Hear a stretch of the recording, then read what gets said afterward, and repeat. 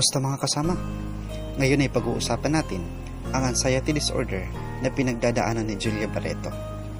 5 taon nang may anxiety disorder si Julia Barretto.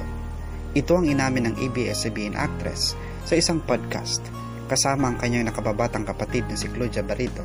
Lahad ni Julia sa podcast ng kanyang ipinost sa YouTube nitong Linggo, May 3. Ayon kay Julia, hindi madali ang ganitong kondisyon, lalo na raw nang una niya itong maranasan dahil hindi pa niya lubos na nauunawaan ang nararamdaman. Idinetalye rin ni Julia ang mga nararamdaman niya kapag inaatake siya ng anxiety. Sabi niya, "When I get attacks, I can't move, I can't talk. I'm always just staring and I'm not aware anymore what I'm doing or like what others are doing. It's like I'm under this really dark cloud. People try to talk me out of it.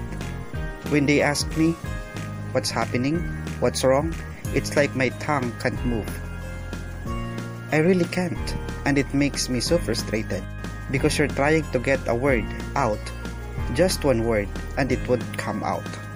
Binalikan din ni Julia ang isang beses na inatake siya ng anxiety, pero yung isang tao na sinabihan niya tungkol sa kanyang pinagdaraanan ay hindi raw siya naunawaan.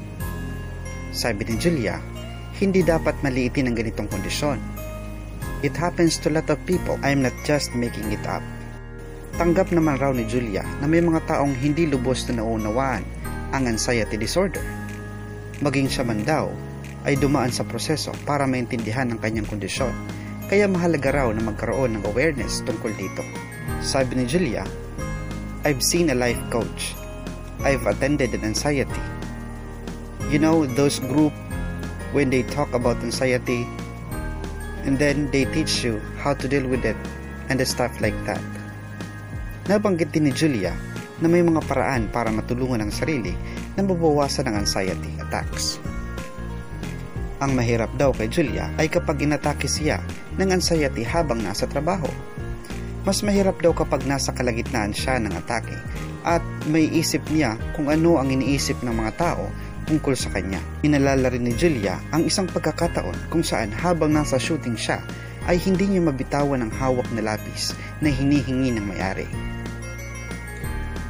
Pinuna naman ni Claudia na mali ang pag-iisip ng mga tao na matibay si Julia at kaya niyang harapin ang anumang isyong ibato sa kanya. Pagtatanggol pa ni Claudia, ang kanyang ate ay isang sensitive girl na madalas lamang mag-overthink. Mga kasama, paano hinirap ni Julia ang kondisyong ito? Sagot niya, "Finding the triggers to it, so it helped me a lot. Every time I get an attack, I always find the root." Nakatutulong din daw kay Julia na manahimik na lang kapag inaatake siya ng kanyang anxiety.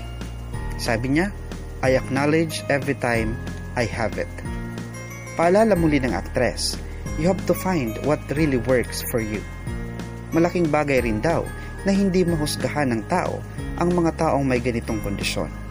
Sabi ni Julia, mahalagang unawain at maging aware sa mga impormasyon tungkol sa ganitong kondisyon para makatulong sa anumang may mga ganitong pinagdadaanan. Salamat sa inyong panunood mga kasama. At kung nagustuhan niyo ang video ito, i-like at i-share at mag-subscribe na rin sa ating munting channel.